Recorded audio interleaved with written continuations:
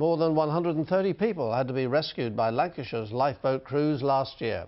Nationally, the RNLI had its busiest ever year, with boats being launched more than 9,000 times. It's being blamed on the recession, as more people chose to stay in this country than go abroad. Our reporter Ed Thomas spent the morning with the RNLI crew in Fleetwood. Yeah, this is William Street. It's one of the RNLI's 2 lifeboats here in Fleetwood. You can see the other one going past us right now. Last year, they were called out to 73 jobs. Paul, you're the coxswain here, or captain by other words. Why were you so busy last year? Morning, Ed. We're not too sure, but we can only assume that it's because of the current economic climate. Perhaps not so many people are going abroad as been in the past, and a lot of people are probably staying back at home, and a lot more leisure boat activities going on the water. Well, that's right, it is the recession, isn't it? And I still find it so hard to believe that you're all volunteers and you can't work without donations. We are all volunteers. We do it because we enjoy doing it, and we can't do it without the money from the public.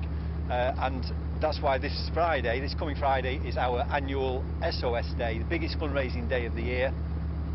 Anybody can help, join, have a look on the website and see how you can help us. OK, cheers, Paul. One of the volunteers here is Angela. What do you do for your day job? I'm self-employed and I work locally. How difficult do you find to combine both of them, you know, doing your work here and working as well? Well, yeah, we tend to do a lot of training in our spare time, and because I work locally, it's good, because if we do get a shout, then I can get to the station quite quickly. So. OK, cheers. Keep up the good work, Angela. And remember, this Friday is the RNLI's SOS Day. They need all your donations so they can keep the waters here safe.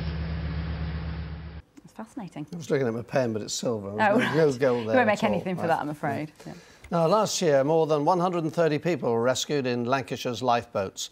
It's been the RNLI's busiest year ever. The reason?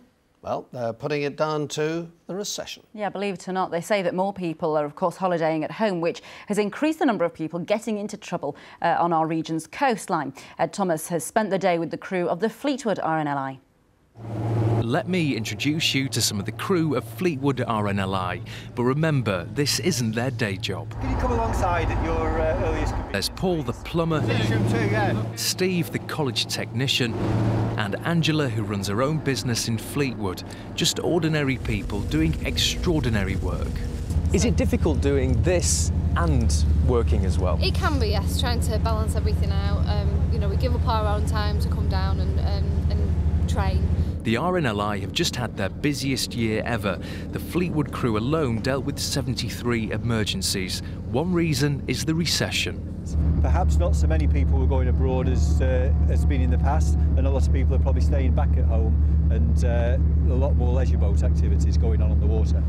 When you see all the equipment that they've got on these boats, it's hard to believe that all this is built on donations, and most of the crew here are volunteers, and that's why in a recession donations are needed now more than ever before. And saving lives is expensive. The RNLI needs £150 million every year just to keep going. And you've got a big day on Friday, haven't you? Yeah, Friday is the biggest fundraising day of the year for the RNLI. We call it SOS Day.